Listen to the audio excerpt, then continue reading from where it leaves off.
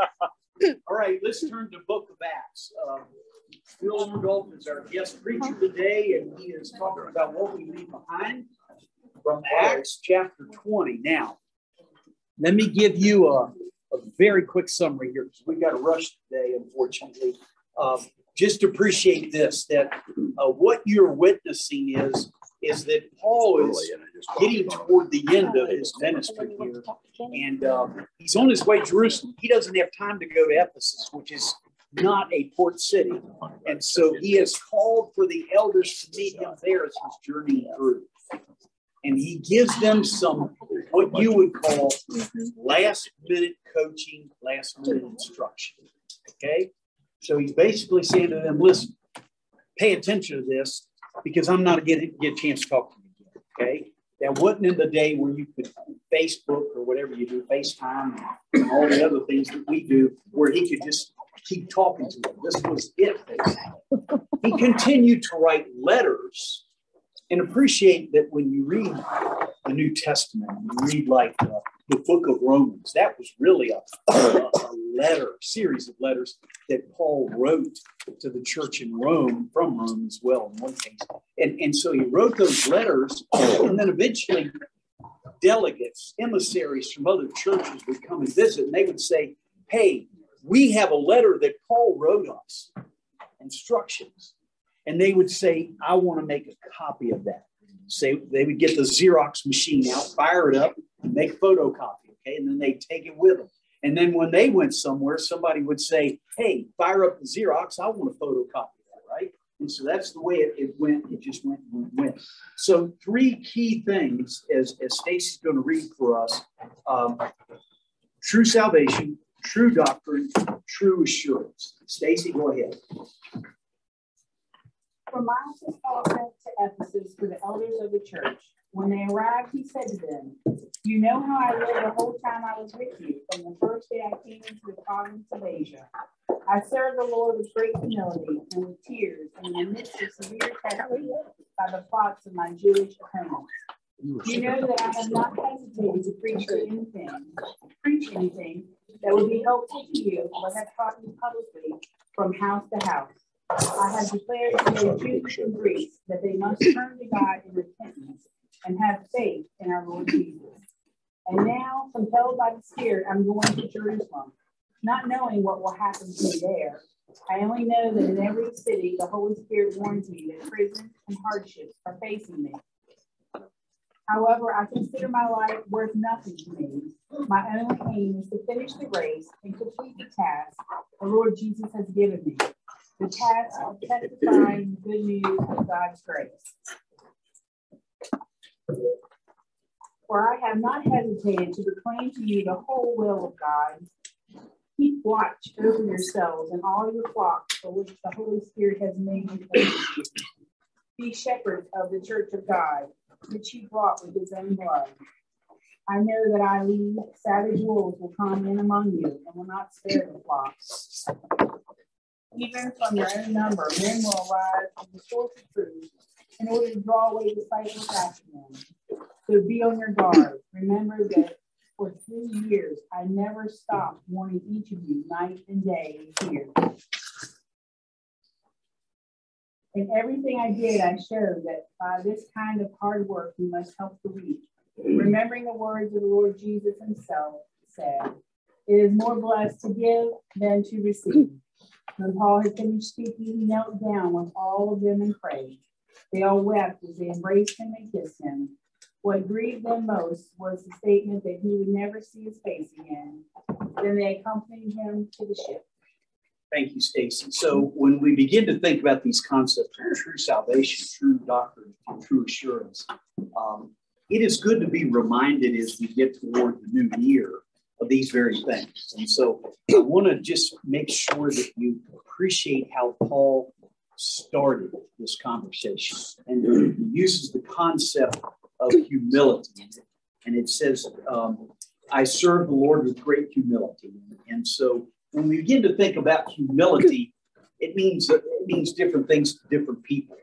So I thought, I'm going to go around the room today And I'm going to start with Rusty on what the definition of humility is. And I knew that already I would fail, so I'm not going to do that exercise. Yeah, okay? yeah, don't. So instead, I'll ask the group.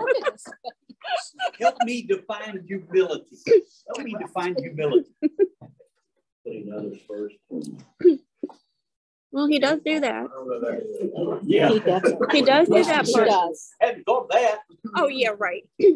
Others first. What's that? Being right size. Right size. Oh, go further with that. What does that mean? That means to know your place, to be humble. Okay. To know your place, to be sized right for the situation.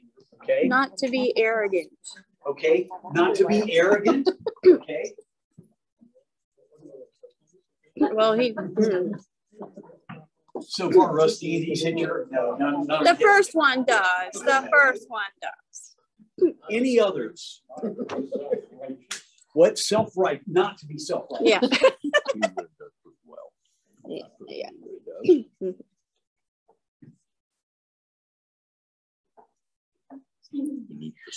Now, I pick on Rusty a lot, and he deserves it, right? Right. But I will tell you that he meets a few of these. Yes. You don't know it. Yes. It's the facade. Yeah, look past the facade.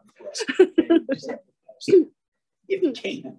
So humility, and there's plenty of other definitions. I just wanted you to understand that when Paul writes about the fact that he has great humility, some people would automatically say, wait a minute, he pointed out he has great humility, then he must not have it, right? The style of writing that Paul is doing is to draw attention to the reality of the situation. So I would say to you that if you read Paul with a great filter toward grace, you would understand what he means by this. Okay? Yes, ma'am. Two of those definitions are not. And putting others first still isn't defining what you are. And I think in the case of Paul, still, that's what's in there, not Paul. Paul's not in there. His word is in there. So he's full to be able to give to others. And so you pulled it all back around, right? And that's perfect, because that's a great opportunity for us to segue into verse 20, right? Where he says, you know that I've not hesitated to preach anything that would be helpful to you, but have taught you publicly from house to house. Okay. So preach and teach is how we can begin to understand true salvation, true doctrine, true assurance. So I want you to recognize 2 points out of this that he says. Anything that is helpful. Not everybody hears your words. Sometimes they only see your actions, right? Saint Francis of Assisi, I believe, originally said it. It's often attributed to John Wesley, but to preach the word, and if you have to speak the word, you live the word. So it's about living God's word, and then if you have to, you speak about it, right? And so people will see your actions, particularly at the stage of ministry that we're in, because we're more in small group and individual type situations. That's really where your humility will kind of help that, but also that's where you can teach and preach more than you can in just big words, okay? Many of you in here and it's okay, you aren't interested, you aren't comfortable, you don't feel called to preach in front of the church. Good. But we all can preach and teach in any way that's helpful to people. Some people, it is not with words, It's with actions. It's by being a model. It's by being an example. And then he also mentions public and private. So I just want you to notice, he said, but I have taught you publicly and from house to house.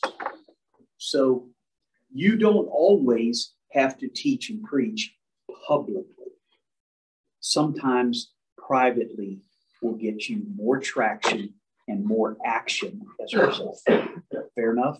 Now, I don't want you to miss that because, today, and appropriately so, we anointed and dedicated Bill Orndorff to go out with his family in the full-time ministry. Okay, good. That will be great. You also should have the same thing done to you. And it may not be publicly that you go out. It may be privately. It may be a phone call. It may be a text message. It might be a Facebook posting. It might be a visit. It might be a card. Whatever it is, you can preach and teach on a small, very intimate and personal basis. Do not eliminate that from your thought process. More of that will go further for the average person than it will be for them to think about, we're going to get them here so they can hear a sermon, right?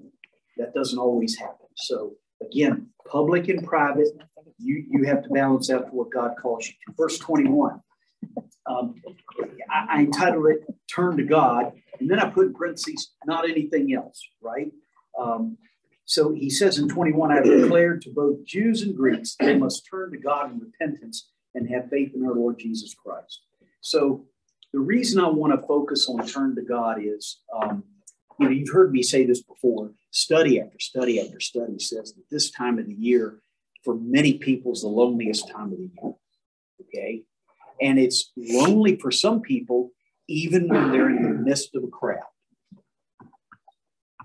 And if you don't know and understand what I'm saying, thank God you don't, right?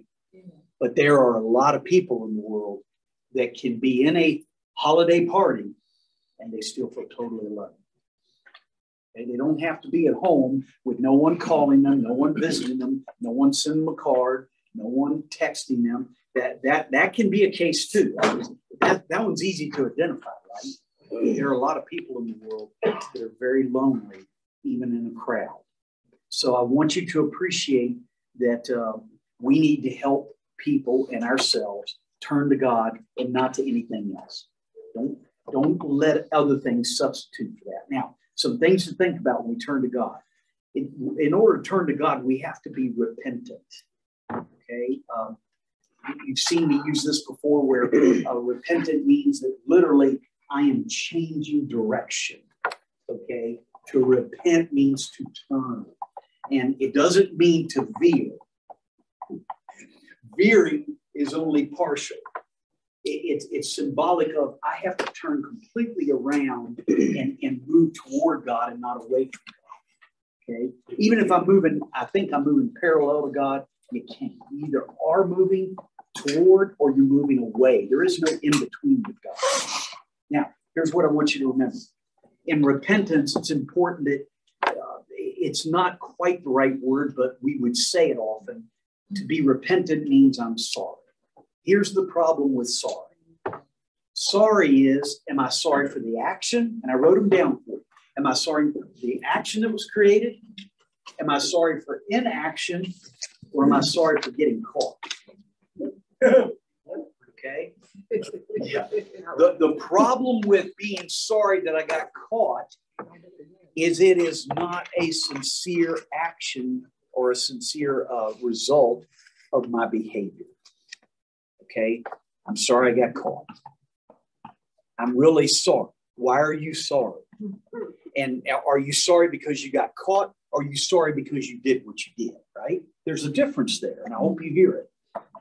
And for those of you who've had children, you definitely know what I'm talking about, right? So I want you to appreciate that God looks at us, and he is interested that we are sorry for the right reasons, that we're repenting for the right reasons. Now, there are plenty of people, and I administer to some, who have grave consequences to the results of their sin. Okay? Prison, disease, divorce, broken relationships, termination from careers. I mean, you probably think back, you know people that are like that, right? And in some cases, they were sorry because they got caught. And then I have to be the guy when they come to me and say, you know, how come it's not changing? Why are you sorry? Mm-hmm. Are you sorry because you got caught, or are you sorry because truly you know that you have sinned? And if you're sorry because you have sinned, the consequences may be still getting caught. But that's where repentance comes. Is that when you're sorry that we have sinned. So we're sorry for our action, right? Or perhaps even our inaction. And then also in verse 21, you'll recognize that he's saying this. At the very end, he says, and have faith in our Lord Jesus. So we have to have faith in our Lord Jesus in order for that turning to God to occur, okay? For it to stick, for it to last. Now, verse 22, and now compelled by the Spirit, I'm going to Jerusalem, not knowing what will happen to me there. So how can you be compelled by the Holy Spirit? How do you think the Holy Spirit compels us? And the reason I think this is probably one of the central focuses of the lesson today is because let's go back to some basics real quick. Some of you come from a background, particularly if you're Pentecostal background, where you have to speak in tongues. You have to do something really obvious and measurable in order for people to say, oh, you've got God's Holy Spirit. I want to promise you, though, consistently through the New Testament, consistently through the 29 books of the New Testament, consistently, the word is directly from Jesus, Paul, Peter, John. They say it multiple times, okay? The gospel writers repeat Jesus on it, that God's comforter, his Holy Spirit, his advocate, some of the translations will say, comes into your life, comes into your, we would say in Christian terms, into your heart, right? Comes into your soul, into your being, the moment that you put your faith in Jesus Christ. Sometimes we don't feel a change. Sometimes we say to others, well, I know that's promised, but I don't feel that. I want you to appreciate that sometimes that is not a mark. That is not a bad grade. Listen to me again. If you've accepted Jesus Christ as your Lord and Savior, Romans 10:9 says, if you declare with your mouth that Jesus is Lord and believe in your heart that God raised him from the dead, you will be saved. Okay? So that's a promise. So I want you to understand that is the receiving of the Holy Spirit in your life. Now, maybe you haven't felt that movement. Maybe you haven't seen the signs of it. I would say that you need to continue to study that and pray that and look for that. But the Holy Spirit compels us in a lot of ways. And here's some things I just want you to be aware of, that how the Holy Spirit kind of works in our lives sometimes. And we miss that because, again, you read stories, right? I mean, things on Facebook and even in guideposts, Reader's Digest, and all the other things that we see, or movies, and you see the manifestation of the Holy Spirit in somebody's life, and you think, how come I can't have that, right? Well, you may. You just may not be designating or naming it, right? So God's Holy Spirit compels us in a lot of ways. One way is whisper. And when I say a whisper, I mean, it's not an audible voice. Sometimes it's Bill's here, so he would laugh. You know, you go to these churches when you're lay speaking. I remember I was at one, and there was a gentleman who was 96 years old, and had been a lay speaker like 60-some years. He was sitting there, and he used the term that the unction of God. Now, think of the old term unction, all right? I heard another minister one time call it the spiritual monkey on your back. You know, it's this feeling. So sometimes God's Holy Spirit works through a whisper. It's so quiet that if you're not sensitive, you miss it. Okay? So it Or you becomes, ignore it. or you ignore it. Yeah. You You ignore got it. your fingers stuffing your ears going la la la la la. I can't hear you. Yeah. That's right. I've done that. Heard it, but you ignored it. The Holy Spirit speaks through prayer time. Okay. And it becomes important that you recognize that in your prayer time, how much of it is you picked up the phone, you said, "Dear God," or maybe really formal, "Heavenly Father, Lord of all, creator of the universe," and you begin to talk. And you talk, I don't know how long, 1 minute, 5 minutes, 15 minutes. And then you say amen, you hang up.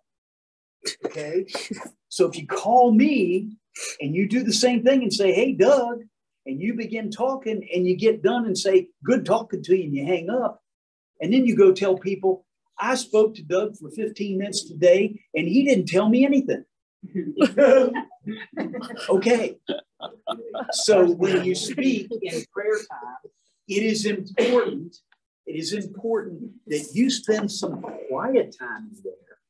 You don't say anything. You're just being quiet in the presence of God. Okay. So sometimes a whisper, a prayer time. One thing that you've heard me say it here, but I say it, and you're just going to get tired of me saying it. Prayer time is usually our voice going to God. Scripture is God's voice coming to us. So if you say to me, "I want to hear God's voice," I'm going to say, "Have you been reading Scripture?" Okay? So God speaks through Scripture. Yes, Owen. How many times have I read Scripture and go back a day or two later and read the same Scripture and get a whole different meaning? 19 times. Right. Was that the right answer? Right on. Okay, good. Yeah, so it's true. Yeah, how many times does that happen? And that's important that you recognize that God's Holy Spirit speaks through Scripture as well. Okay. Yeah. Yes. The New Testament said that the Holy Spirit will remind you. You have to put it in there before the Holy Spirit can remind you. Absolutely. Well said. Perfect. In fact, Jesus says at the Last Supper, after Judas has been possessed by the devil and has left, now it's only the 11 key disciples left, and Jesus begins to talk to them very intimately. And one of the things he says to them is, "Do not be afraid. If you appear before the public, Holy Spirit will give you the words that you need. Okay, He will remind you of what to say." And so I think you need to appreciate the Scripture, like Kathleen said, when you put it in, it'll be reminded to you. Okay, so that's how the Holy Spirit compels us. I think you have to appreciate that there is assurance. There is assurance that God's Holy Spirit is in your life when you become a believer. All right? I am assured of the love of my family even when I'm not in their presence. It's a promise. Okay, it's a promise. So I'm assured of that, right? And then here's one other thing, and I'm sorry, this is kind of important for me, so I'll spend just probably more time than we need to on this. Sometimes we think that the Holy Spirit speaks through others. And I want to be sure that you hear this carefully. Our God is a God who speaks directly to his people. So if I come to you and say, "Hey, I've got a word of God for you. God gave me a word for you," your antenna should go up immediately. Radar should go up. Whatever I tell you should be confirming to you, but not new news. God doesn't speak through other people with new news for us that we can't find elsewhere. Even me, if I come to you, even you, if you come to me, it should be confirming what we are praying about or aware of or feel compelled to do. But if it's brand new news, you need to filter that. You need to look at it carefully. All right. We've gotten into the habit in the modern church where people walk up and say, "God's given me a word for you." Okay. And so if somebody does that, I'm not suggesting they're wrong. I'm just saying that, look, God's Holy Spirit communicates directly to his people. That's the promise. So if God's Holy Spirit's got to go through you to get to me, something's in the way, right? So if it's confirming, then that's a blessing from God. If it's brand new, you need to go back and pray on that. Just don't stamp that one and say, okay, this is a change in my life because, Dwayne Younger came up to me and said, he's got a word for me from God. Okay, I'm going to hear him because I respect him. I'm going to pass that. I'm going to pass that through Scripture too. Okay, so just appreciate that. And when I come up and say, "Hey, Dwayne, I've got a word from God," he laughs and he walks off because he knows it isn't right. So, all right. So, verse 23, the Spirit reminds us. Here it says it, right? I only know that in every sin, the Holy Spirit warns me that prison and hardships are facing me. So the Spirit reminds us of God's plans for us, right? 24, very quickly. When we read it, I think this is so powerful. However, I consider my life worth nothing to me. My only aim is to finish the race and complete the task the Lord Jesus has given me, the task of testifying to the good news of God's grace. Just as a point of trivia, it's often thought that Paul was one of the witnesses to the pre-Olympic Games when he was traveling. Okay, the race. The races were really big deals. They had wrestling matches and races in Greece, and they became national heroes. Were forever if they became a champion. They never had to pay taxes again, which is a really big deal. And so Paul apparently witnessed that because he's always talking about running the race, right? Running a race. He's talking about sports competition. So I just want to remind you that it is important that you recognize when you hear this from Paul that his life means nothing to him. It only is about God. So what is your life meaning nothing? Doesn't mean you're not important. It means who is more important? God is more important, right? So it doesn't mean that you're worth nothing. It means in comparison to God, we are nothing because he is everything, all right? So now, what's the ultimate goal? What is our ultimate goal? What do you think our ultimate goal here is? Oh, you're lucky. We're not going to play Jeopardy today because we don't have time. So the first one is to, first you have to know what the goal is, okay?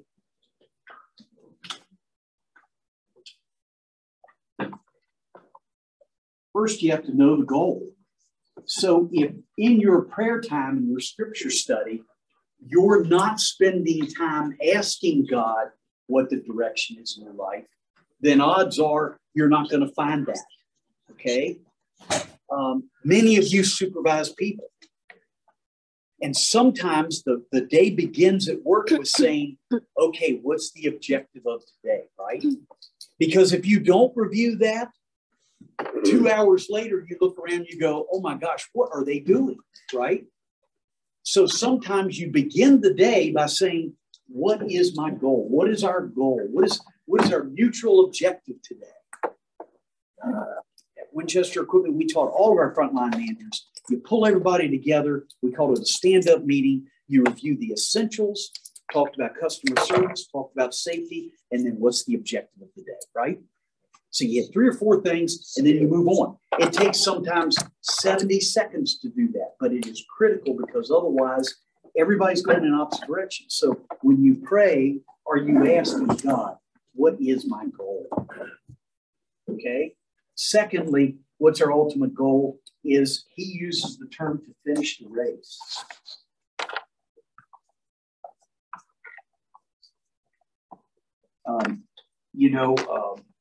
60 pounds ago when I was a cross-country runner, we had some guys who were pretty far back, and in cross-country, the top 7, top 5 score, and 6 and 7 can help. It's called pushers in the score sheet, and so they could be important.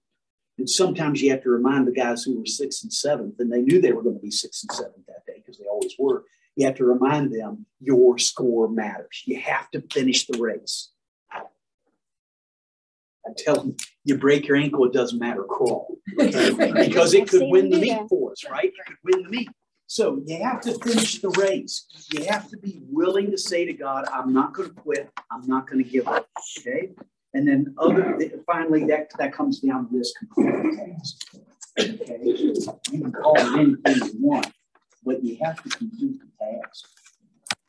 You may not understand why God is asking you to move forward and to do this or to do that. You may not understand it, but complete the task anyway. Because in God's big plan, it fits, it works, right? All right, so leaders take note. Verses 27 through 30. I think this is important. You keep watch. Why? You might write out the side of there. You keep watch. He warns us to keep watch. Why?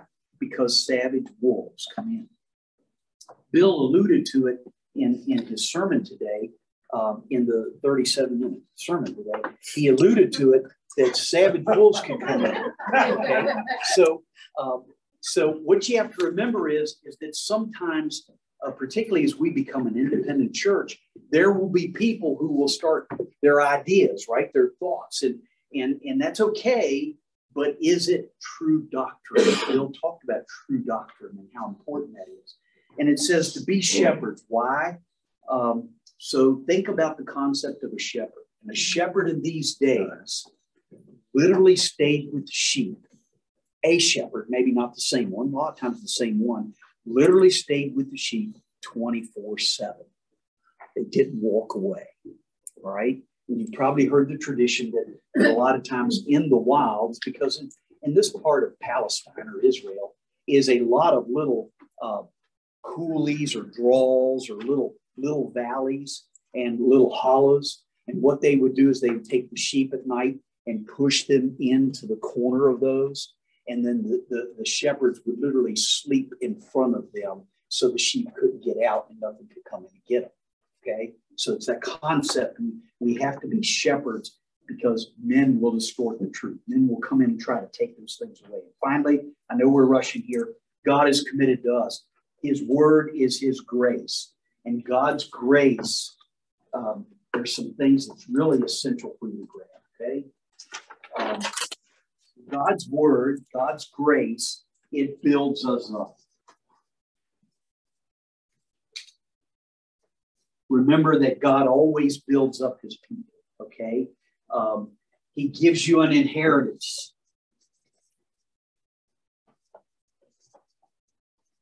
So we have an inheritance, and you would know it is in Romans in particular, in chapter 8, it says, you are therefore now heirs of Christ. Okay, so we become brothers and sisters to Jesus Christ through our faith. And then finally, and Bill mentioned it today, it's important that we recognize that anytime we talk about what is God's grace for us, it helps to sanctify us. God's grace helps to sanctify us. Churchy term meaning to make us holy. Okay? I'm not holy on my own. I am only holy through the eyes of Jesus Christ. Through the blood of the cross is the only way I can reach any kind of righteousness in God. On my own, I am nothing. Through him, I am an heir. I am a son or daughter of Jesus Christ.